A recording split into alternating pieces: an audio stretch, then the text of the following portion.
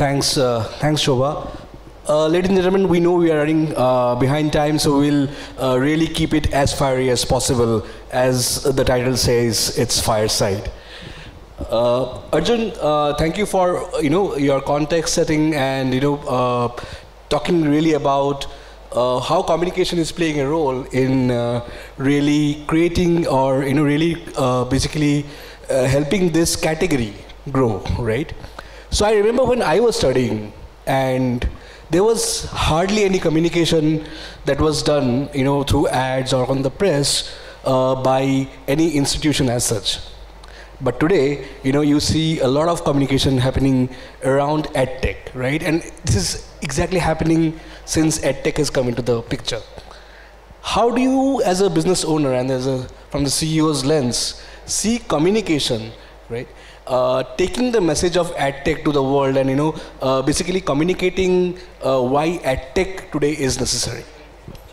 So first, two things here. Number one, what you said, right? A lot of times people have spoken about this as a very negative thing. You are merchandising education. You are trying to sell it. How is it possible? Education cannot be sold.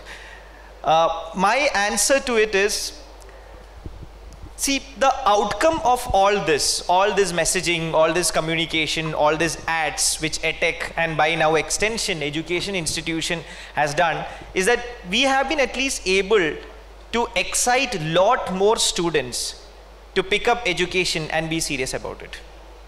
I mean, I've been in edtech for quite some time now, and I have met tons and tons of students, thousands of students, who would not have thought about doing an upskilling course or taking a test prep product without seeing an ad of it. So I see what we are doing today as a great service to the student ecosystem, where we are actually motivating them to do something useful than spend their time on OTT. So I see it as a very important and useful thing, and I think that that's one revolution edtechs have been able to create. Today, every education institution knows that this is something which you can grow and propagate, and from a very business point of view, a market which you can grow. And hence, communicating all the great things they are doing is important. So the work edtech had done has not only grown education as a segment in the country, but has also forced the brick and mortar people, the larger education players, to go out and talk about what they are doing. I mean, I'm sure that you can see today how much of communication comes out in the form of PR, in the form of press release, in the form of advertisements from even premier institutes like IITs and IIMs. Recently, almost 2 years ago, IIT Madras launched a BSc program in computer science online, and they tweeted about it saying that admissions are open. That tweet got them 10,000 applications. Every top institute today is on social media. Where do you think all this change comes from? And that's important. Why should these institutions be known only to few people who have exposure? It should be known to everyone in this country. And I think communication has made that change. So that, I think, has been an outcome of whatever we are doing. I really hope you people were there when I was studying, because you guys really make learning cool. So thank you for that. Moving on, if we look at your sector, right? So it's majorly divided into two parts, like the K-12 education and the higher education, right? When it comes to K-12, right? And pardon me for saying this, but there is a real, real negative word out there about K-12, right? I mean, who I'm speaking about and what are the instances I'm speaking about, but how do you see communication as a tool to be used by, business owners in the ad tech industry to actually, turn this into a positive sentiment for the K-12 segment? Yeah, so, I mean, we were talking about it earlier also. Yes, there has been some bit of problems going on in K-12, especially but then in my view, how so it has been getting reflected outside, or whatever you are seeing in newspaper today is blown out of proportion with respect to what is really happening. So I see whatever we are hearing today more as a communication failure than anything else. It's just that everyone seems to be caught in the storm, and it's negative news one after another continuously. So in my view, this is more about how the leadership is able to ensure that the communication goes out very, very clearly. Yes, there are problems, but which industry doesn't go through cycles? If the way you, I mean, if you have planned for it earlier itself, and if you ensure that the right communication goes out about all these things, then it's fine. It never happens. Yes, there has been mistakes happened, and you always had an opportunity to fix it. You didn't fix it, so now it is blown out of proportion.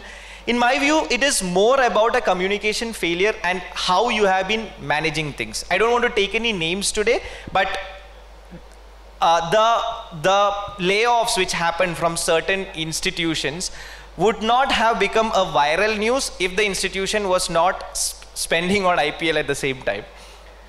This tone deaf way of doing things is not helping anyone. And that's why I call it more as a communication failure than anything else today. Right. So, interestingly, and we'll come to higher education in the second part of the conversation.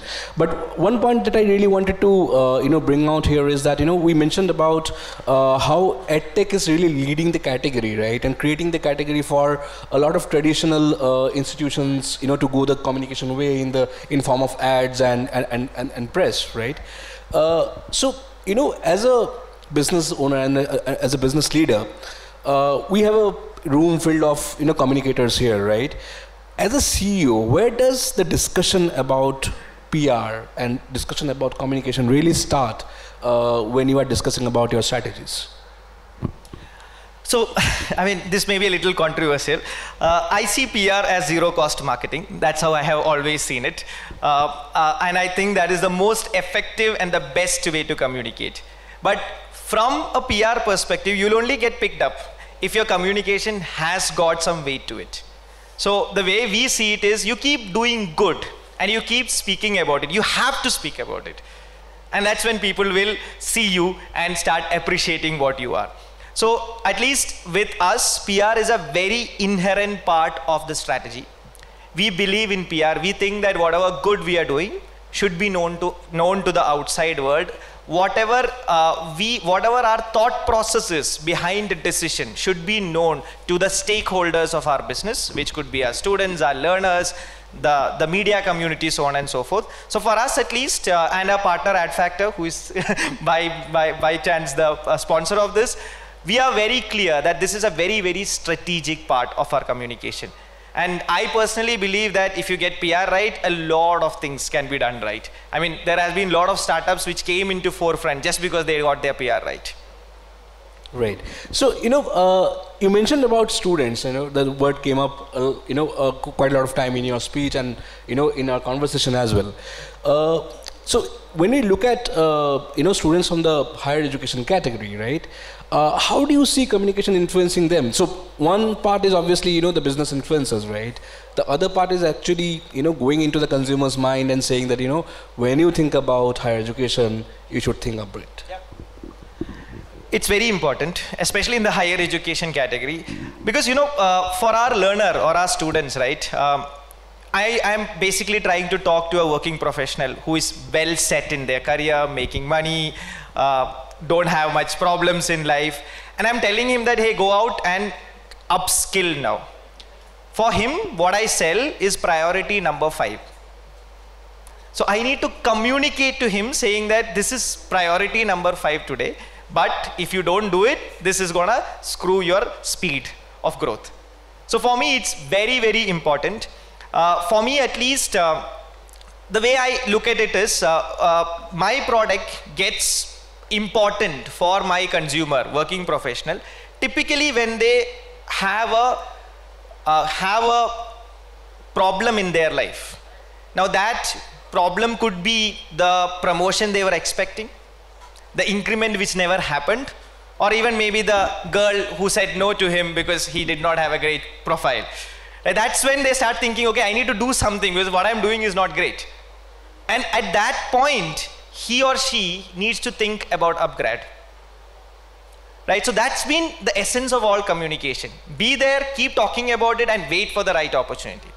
So a recent communication campaign which we ran in April was about the appraisals. April is the time most people get appraisal, and everyone is unhappy with appraisal. That's what happens. Okay, people who did not get a good appraisal are unhappy, obviously. People who got a good appraisal thinks that they should get better. So when you communicate at that time saying that don't worry, there's no point in worrying about it. If you need better, what you need to do is you need to first of all make yourself upskilled. So go out and do it.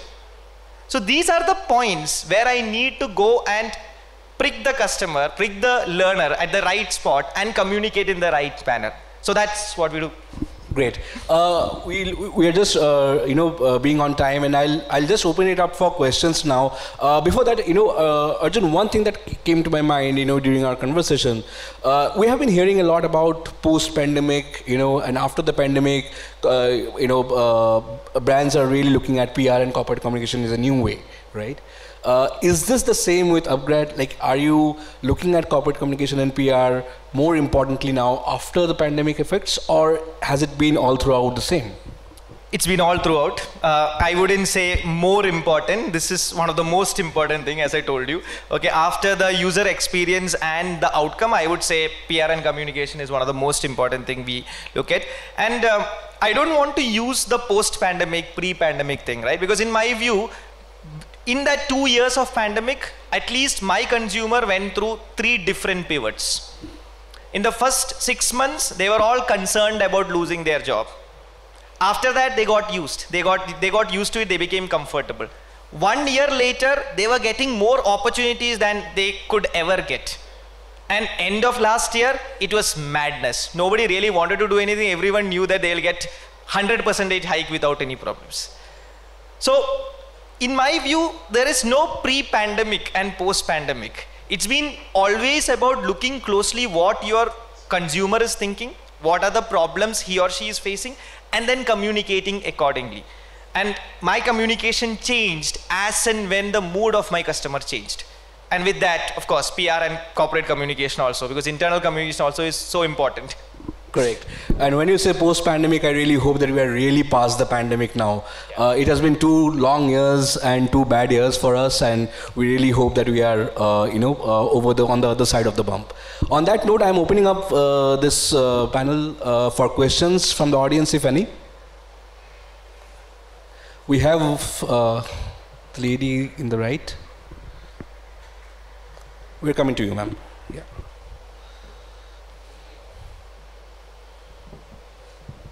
Hi Arjun, hi Satrajit. Thank you so much for this fireside chat. My name is Vinti. I'm from Speechify. We convert text to speech, and our mission is basically to make information more accessible for everyone around the world.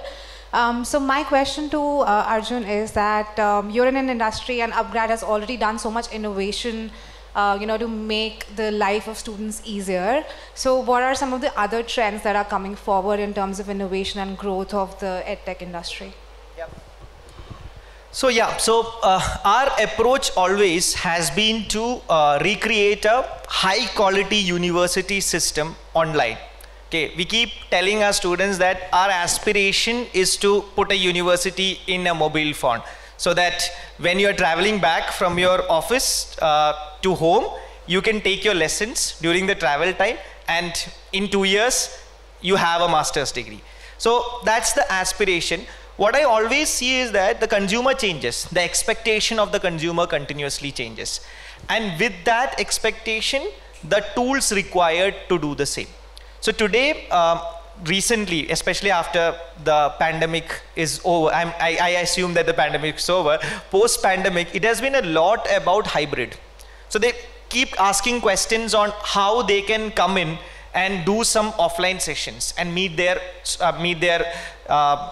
people who are in their batch.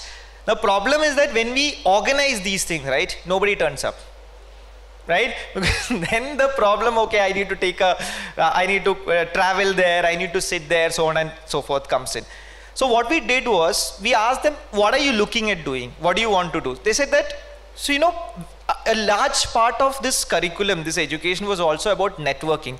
I don't think I've been able to network because I did online. So how do I create a networking kind of an ecosystem online which will give me the same impact of it? So that's been, I mean, I'm just talking about the latest innovation. So what we did was we used the concept of breakout rooms, which you have in, and created a networking mechanism on our portal. So these kind of things keeps happening, and it's all about what is the customer requirement, and of course what is the regulator university requirement. That's also a very important part on it. But yeah, now that you told me that you work on text to speech, right? So that's also one thing. These days nobody likes to read. Okay, it's more and more about videos and listening and other things. So there are some bit of work happening on that direction also, but more than the audio part, people are still keen on video. Can I learn a concept really quick? Yeah. We have time for one more question. So the lady in the center who raised her hand in the beginning. There actually.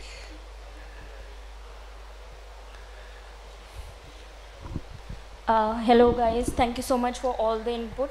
Arjun, this question is about the industry. See, edtech has had a lot of negative news coming in. Even though your organization might not be a part of it, it impacts the entire industry perception. How do you deal with such a situation? What would you suggest to other edtechs? See, it's one company or two companies, because of which the entire industry has to suffer. So what is your take on that, and what are you guys doing about it, and what would you suggest to other people in the same environment? So thank you for that question. First of all, I don't want to give any advice to anyone. That is not something I want to get into. But you are absolutely right. When continuously such news starts coming, it kind of impacts the entire industry. More than the industry, what it happens is it starts impacting a breed of entrepreneurs who may be thinking about starting off. It impacts a lot of people who are looking as, who are planning to join startups as their next job. And these news clearly dissuades them. So in my view, these things, and I really don't think that the investors should have gone out doing such PR, because that is where all this came from, because some of the founders picked up those few slides and started talking about the same thing. So that's where all this came from. So, and that obviously is, has been impacting a lot of things. People now say that, why am I doing startup? This is not a constant thing. What we have been doing, at least, that we have been clearly saying that this is not what it is. We have been trying to do positive PR. We have been trying to make our stance also clear. We have been talking about all the positive things we are doing. We are talking about the hiring we are going to do. We are talking about how our business is growing. We are talking about how our P&L is only getting stronger. And we have been celebrating our small victories. So two parts which we have done. One, of course, is trying to go out and use PR for the thing which I told earlier, that is sending out positive news, saying that, okay, this may be happening, but this is not what edtech in India is. There are so many positive things which are happening here, and these are the things which we are doing. Don't worry about it. That's one. On the inside, that's the external part. On the corporate communication part of it, now we have all our employees in office. So we have taken a decision that we are continuously celebrating our small wins. We are continuously communicating to our employees how well they are doing, celebrating the great numbers they are doing, giving out awards, running contests, so on and so forth, so that there's some bit of positivity all throughout. That's the least we can do, and that's what we are trying to do to insulate ourselves and to change the perception about the industry as a whole. Sure. Thanks, Arjun. We are really out of time, and we need to end this session now. Thank you, ladies and gentlemen, for your questions, and thank you, Arjun. Thank you so much for joining us today and giving your time. Thank you. Thank you so much. Thank you so much, Arjun and Satrajit.